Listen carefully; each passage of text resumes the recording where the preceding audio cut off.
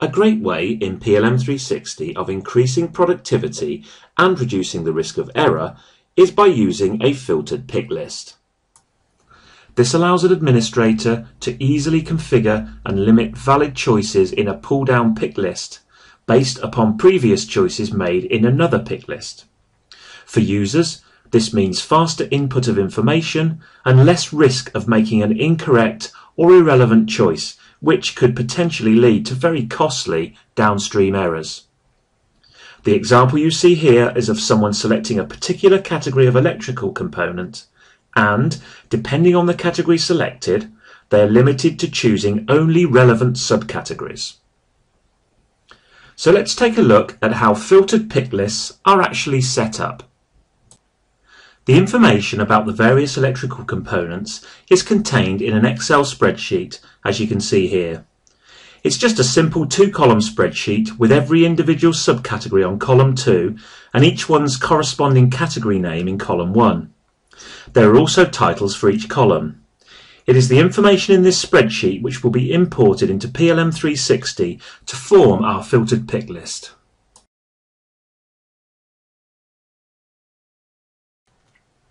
The first task is to create a new workspace, which will be solely used as a placeholder for the electrical component information. So we create the workspace in the usual way, giving it a relevant name and also a description if we want to. This just needs to be a basic workspace with no workflow or revisioning. Once created, we then need to add some fields which represent the columns in our spreadsheet. To do this, we first create a section, which we can call whatever we choose. In this case, I'm just naming it Details. We can then add our fields.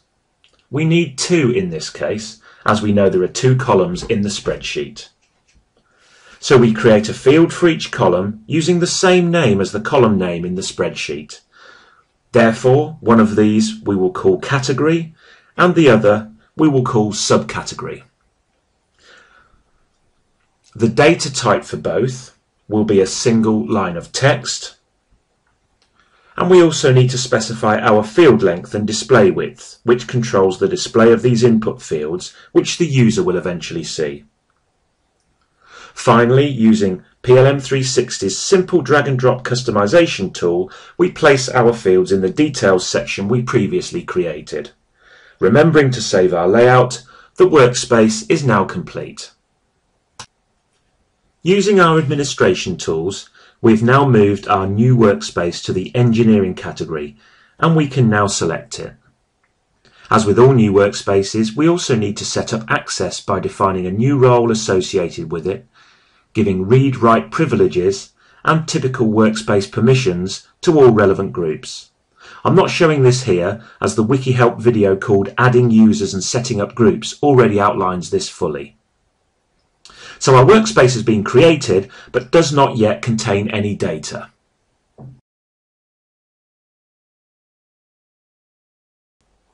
The next step is to populate the workspace by importing our spreadsheet. All we need to do is specify the new workspace we have just created, the import type, in this case the type Item Details, and also the spreadsheet, which is currently on a local folder. We give the importer name and the process is started. PLM 360 provides a very powerful and easy to use capability for importing data from an Excel spreadsheet. This example contains around 640 lines of information, but we can import spreadsheets containing many thousands if we need to. Here we see the information which is being imported. Once we have verified the import, we then save, press the Run command and select Proceed to commit the import. For more details of how to do this, the Wiki Help video Importing Items into PLM 360 gives a step-by-step guide. Now, when we return to our electrical component list workspace, we can see the result of our import.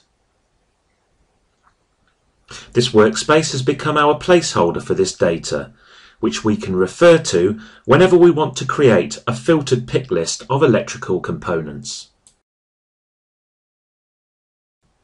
So let's now complete the picture by showing how we create an actual filtered pick list in another workspace, which a user of that workspace will be able to select. In this case, we have a workspace which is used to manage the RFQ process for sourcing electrical components, and this is an ideal place to use our new filtered pick list. We select where we want to add our new field, in this case the Sourcing tab, and we then need to create a field for the first column of our imported data, again called category in this case. The data type will be a pick list, and for this first field we'll create a new pick list. We give it a name and associate it with the list of records in our previously created electrical component list workspace, remembering to save it. We then need to associate this field with the corresponding field on our imported data. We select Filtered Type and then Save. Obviously we need two different fields in this particular case, so we need to carry out the same procedure for our second field, which will be called Subcategory. We select our newly created pick list. Again, make sure that our options are set to Filtered Type, and then Save. As before, a simple drag and drop of those fields into our Sourcing tab completes the process. So you can see, once we have our workspace containing the imported spreadsheet data, it's very quick and very easy to add a corresponding filtered pick list in any relevant workspace. So there you have filtered pick lists, a way to help users be more efficient and to reduce the risk of downstream errors by limiting the selection options to only those relevant for previously selected criteria.